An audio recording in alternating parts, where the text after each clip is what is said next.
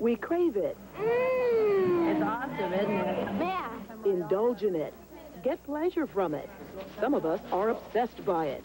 To some, it is a consuming passion. It just might be America's favorite food. In our movies, we've used it to lure aliens. Lovable aliens. Would you like a chocolate? Oh, thank you. We've used it as philosophy. My mom always said life was like a box of chocolates. You never know what you're gonna get.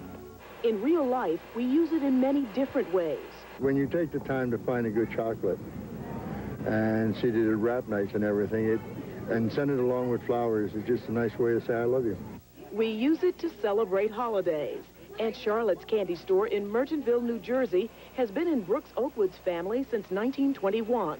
The store just had a very successful Easter season. Easter is the candy maker's heaven. It really is.